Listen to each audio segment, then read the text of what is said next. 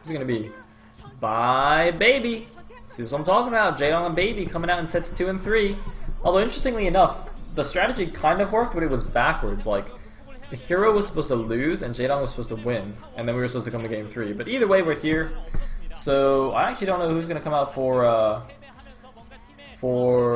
SKT. It is the Terran apparently, but they played Fantasy already. So what other Terran do they have? Like Youngjae, JYJ? You can't send JYJ against Baby. That's just not gonna happen. That's just not gonna happen. It's not gonna work. Although I said the same thing of Hero versus Fantasy, so I guess we'll see. But it's gotta be JYJ, right? They've got no other Terran. Maybe it could be Ssak? Oh my god, it is Ssak.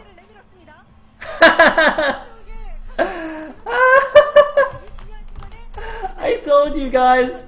I told you it would be somebody terrible for SKT. I was like, SKT, they're just trying to take it 2-0. Oh man, SKT, look, now the coach is shitting himself. He's like, oh my god, now we have to have Ssak win? Oh man. This is good. This is glorious.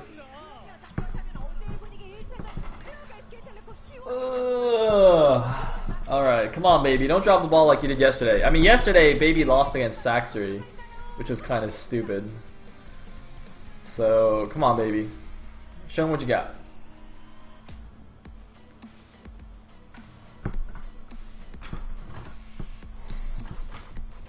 I mean, to be fair, Ssak did beat Flash once in TBT. Although it was like once. But, you know, even once, it's like he's got a Flash number of 1, guys. I mean, that's got to say something, right? I'm pretty sure you can put that on your resume.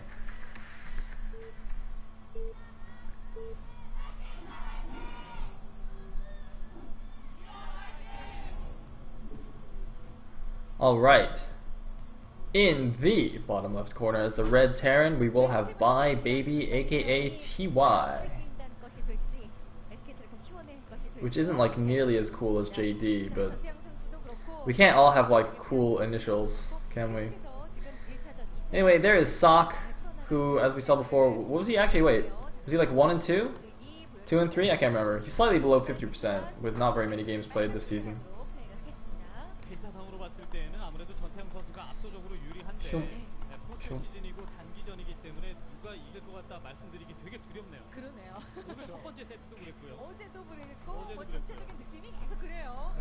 Alright.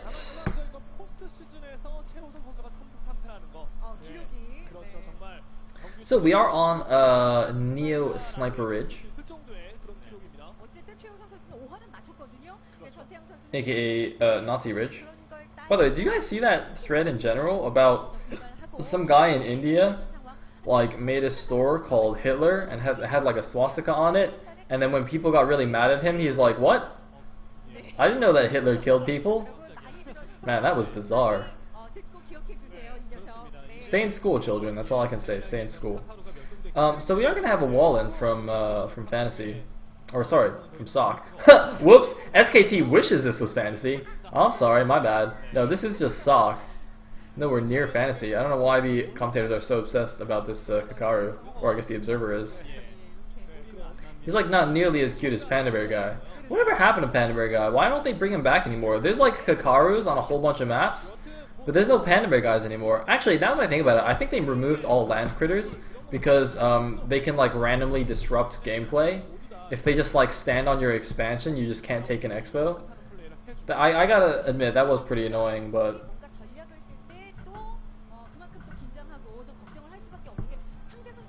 Anyway.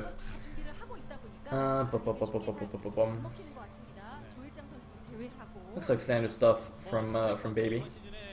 It's not going for the Wallin. Wallin in TBT is not really so common, just because it becomes very vulnerable. Like if your opponent does any early aggression, like if he 2-facts you or something, you basically cannot hold your wall. So you're giving him 2 free supply depots straight off the bat, and if you're trying to hold something like a 2-fact early on, that can be quite detrimental. Also, it's not particularly needed. I mean, it's not like he's gonna, you know, you've got to block a Zergling Rumbai or something anyway, so You know, it blocks the SCV scout. Yeah, it can block vulture run-bys later on, but you can like wall again at your natural anyway, so it's not really a big deal, I don't think. Anyway, he's getting his own factory now. Both players actually scouting at the same timing. One's interesting vulnerability when you do go for wall though, that I've seen it happen a few times, and it's hilarious when it happens, is your opponent, because in TVT you often use your barracks to go scout your opponent's base, right? So if he sees that you walled in, he can actually land, your opponent can actually land his barracks. Oh shit, it's 2-port. 2-port! 2-port! 2-port, Esu! Yeah, there we go. Yeah, your opponent can actually land his barracks at your wall and like wall you into your own base. It's quite funny when that happens. Anyway. Yeah, so Ssak is going for a 2-port Wraith. Slightly cheesy build, although you know what, I'm inclined to say it's not that bad. You know, as far as what we've seen so far, at least it's not like proxy gates or proxy racks. So it will require some nice Wraith micro from him. Now the problem for Baby though is that he's gone for a build that kind of gets countered by 2-port, because he's gone for 1-fact 1-port. So he's actually probably going to make like Wraiths of his own, potentially a dropship as well. And that's going to be very, very bad. This might actually just be a build order counter here. This could actually be very, very bad now for Baby. Alright, he's getting machine shop. I don't think he's going to get an armory or an engineering bay. I think Baby might have actually just lost. Oh, he's going straight for the control tower. I hope he's not going straight for drop. If he gets 1-port cloak, no, he's still going to be in trouble, I think. This is looking very, very nervous. I'm extremely nervous for Baby right now. Oh man, he's gonna see the wall off. That's gonna make him very suspicious. Look at that! Instant engineering bay! Yes! Yes, baby! That's what I'm talking about. You see that sense? You see the sense? He sees the wall, he's like, wait just a darn minute here. Why are you walling off in a TVT? Either you're doing something cheesy or you're C- level IC Cup. Now, in Sakk's case, I'm actually not sure which one of those would be true.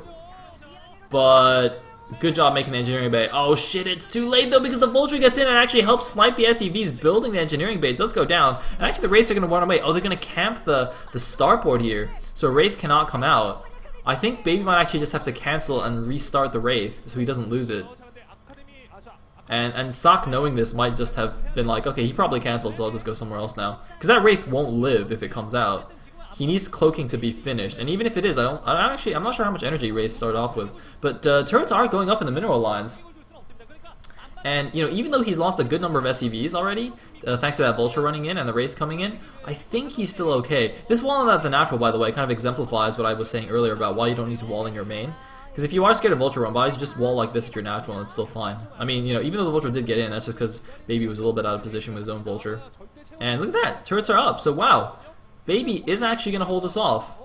And now his expansion is up and running, so even though he lost some SCVs, he's going to be pumping them out double time, and what potentially might have been a build order counter has just turned into an absolutely fine situation for Baby. Whew! Thank goodness. Oh man, I just love that sense though. Noted, like as soon as he got the he saw the wall with the SCV, it's just like instant engineering bay. Anyway, nah, he gets it. Too many Wraiths out. That's okay. So I think Baby should, does have an advantage now. His command center is up way, way, way sooner.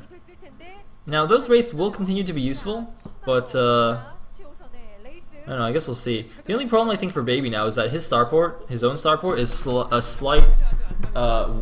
slightly wasted investment there. I don't think it really makes sense for him to make his own Wraiths off one starport when there's 2-port Wraiths coming out from his opponent. Like it's just not really going to do too much. Oh no! Oh, loses a siege tank. That's actually a pretty big deal here. Losing such an early siege tank, it's almost like in PvT if you lose or TVP if you lose the first siege tank. That's just like a huge deal there. He still does have one of the natural. That's not ideal. But anyway, it looks like he is actually making something from that starport. I mean, it's got to be a Wraith, right? It doesn't make sense for it to be a dropship when there's so many Wraiths on the map. That's way too risky. Fantasy, I guess, explaining to his teammates about how he could have done such a better job than Ssak. And I certainly believe he could have, but Anyway, Sak's own expansion is up and running now. I mean, the supplies are actually dead even, 43 to 43.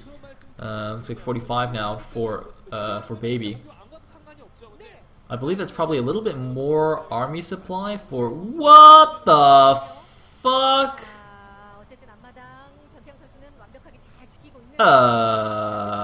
Why would you get a medic right now? Why? Wait a minute. Is he just actually going to heal that one Marine? Is that how he's going to deal with all the Wraiths? Because he knows that like a medic heals faster than a DPS of 4 Wraiths or something? Wait a minute. Hold on. There's got to be... Is he... Can you... What? Alright. That's cool. Get a medic. Someone's saying actually that the medic is to heal SCVs, and that explanation makes probably the most sense to me. Although he did get 4 Marines though. He actually got 4 Marines. Baby's actually getting Marines as a counter to the Wraiths. And that's not even that bad, because Marines are actually not that bad against Wraiths. Wraiths' air-to-ground attack is actually terrible. And they don't even have that much HP. This is really funny. He's actually going biomech in TVT, and he's getting Valkyries here. He's like overdoing it just a little bit. Let me get Valkyries and Medic Marines and Wraiths, all to just hard counter your 2-port Wraith. This is kind of crazy though. I can't believe it. Oh, he's going to see the Wraiths actually. So now he knows where they are.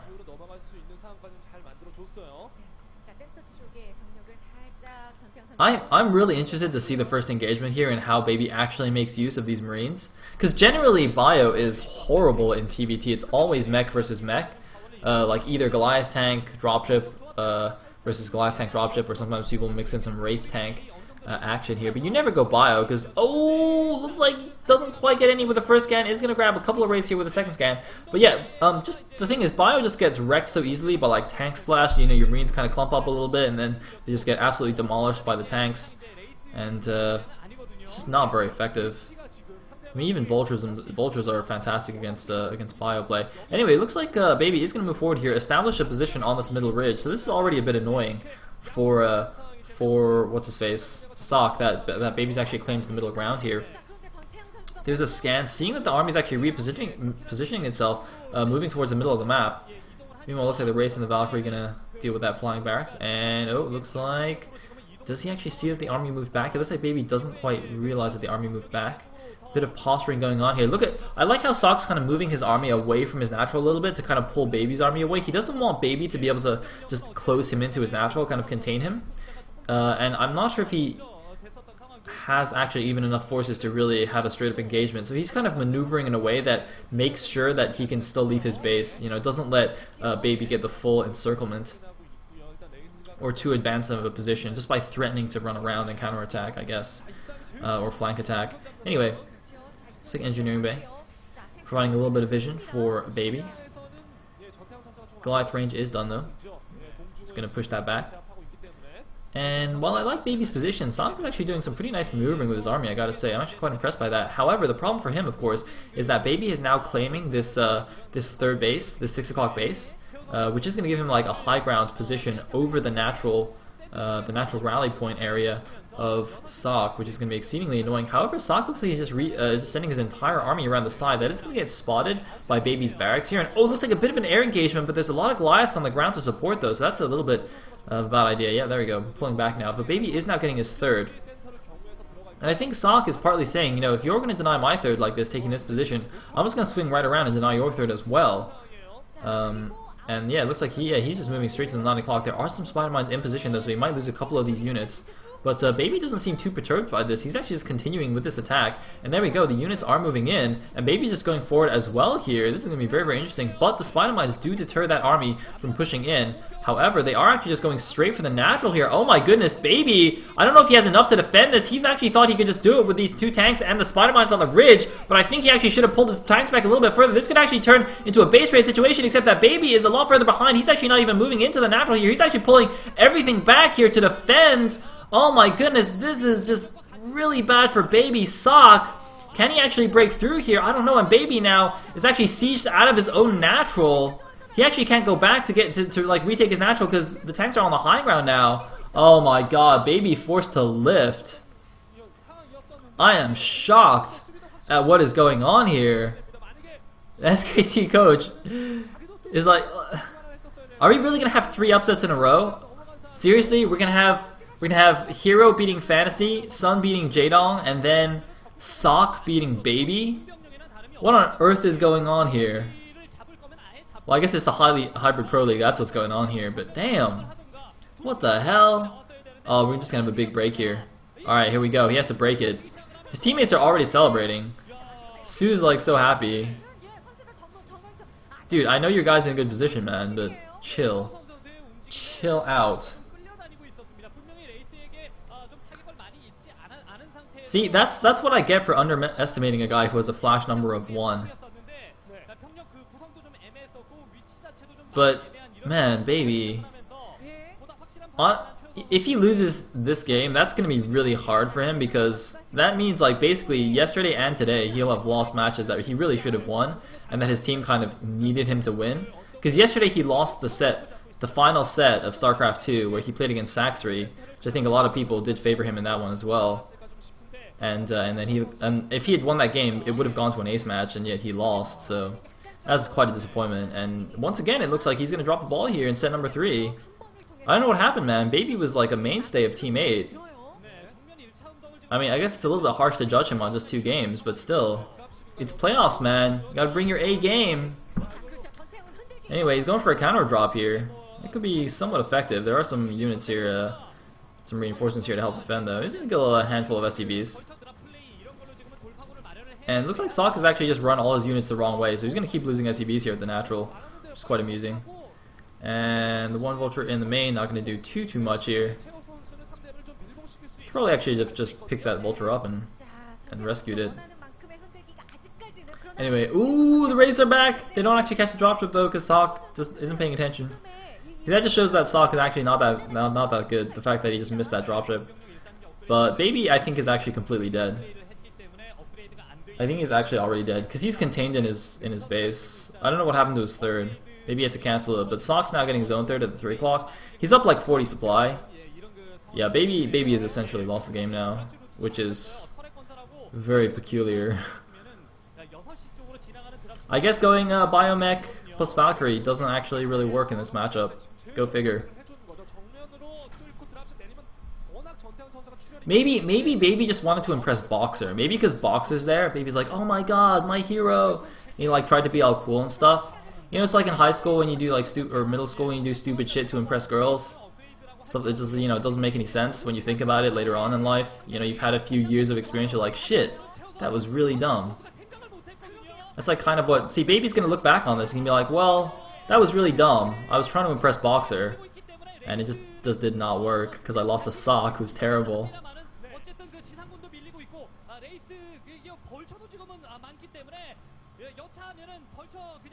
So these Wraiths are actually going to run away from 2 Wraiths and 2 Valkyries. I'm pretty sure if he spread them, he could actually kill it. But that's okay. So let Baby think that he's got a chance here. That's nice. It's like, let him keep believing that Santa Claus exists. Be a good person.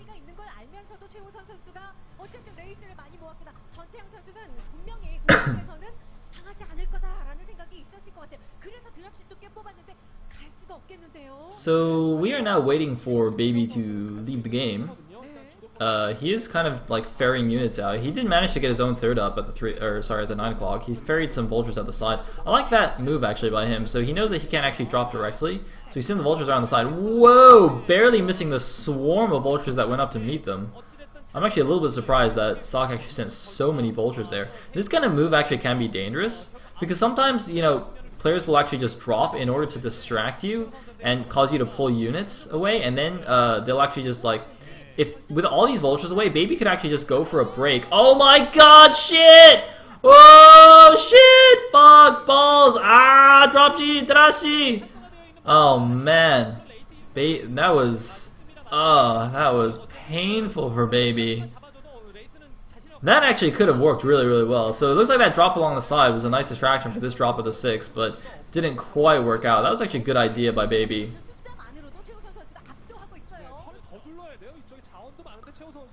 So now he's gone for 2 ports with control towers. I guess it's getting a ton of drops, but damn. Damn. But see what I was saying earlier, with all those vultures away, he could have actually just done a carpet bomb on that tank line and just broken it. I'm pretty sure he could have actually broken the front when all the vultures were away. I think he can actually break it right now with all these vultures still away. I don't know what Ssak is actually doing with these, like what he's thinking. Is he just... Because if you like, it looks like he's looking for hidden expos, but you don't need to send, 25 vultures to look for hidden expos. You can just send like a vulture. Anyway, look at baby being all fancy with that vulture, and then the second one just comes in and kills it. Oh man. Hey, those 3 SCVs go into the top left. I think they're gonna go build turrets at the bottom of the top left main, just to completely contain baby. Yeah, you can look on the minimap. That's what they're doing. So just if you just look at the minimap, that position is just so bad for baby.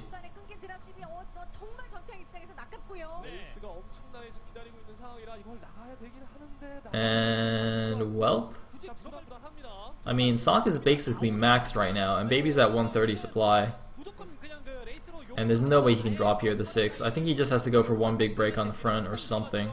I don't even know what he should go for right now. He lost the game like 10 minutes ago. We're just kind of waiting around, because it is TVT after all. TVTs never end. Oh, it looks like he's going to break out of this part. Alright, that is actually the weakest part of this contain, I guess, so that's not a bad idea. But even if you break this, what's the next move? I don't know what the next move is when you're down 70 supply. He's actually going to do a decent drop here. Whoa, well, maybe not. No, maybe not. Never mind. He's probably going to GG now. GG. Baby. I know you're sad, dude. I know you dropped the ball, but that's okay. Teammate must win. Teammate, you must win. You must win today. Please win today. That is some god-awful Wraith Micro. Is that like purposefully bad Wraith Micro? Is he like doing it as a joke? Or is that supposed to be real? I really hope that that's not real. Like he's just goofing off. Because if that was real Wraith Micro, it's like, look, even Fantasy's giggling. He's like, what the hell? Alright, I'm just going to give him the benefit of the doubt and assume that that was just, a ceremony. Maybe I should just like stop saying that baby is favored. Every time I say that, he just loses to these, to people like Ssak.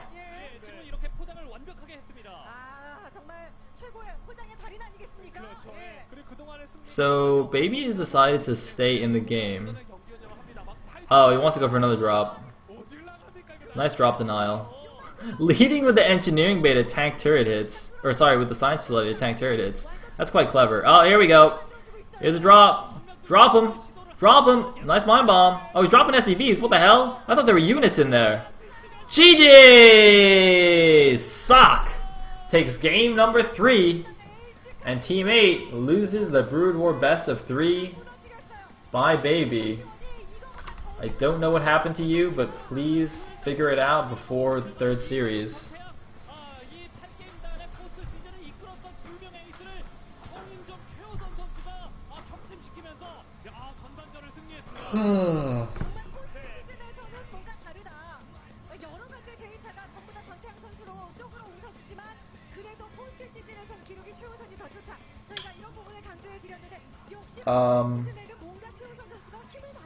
So can we actually just think about what just happened? So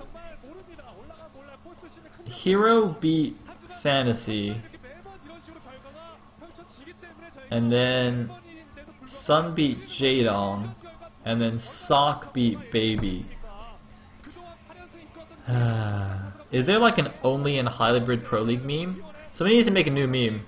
I don't know what the face would be, but only in Hybrid Pro League, man.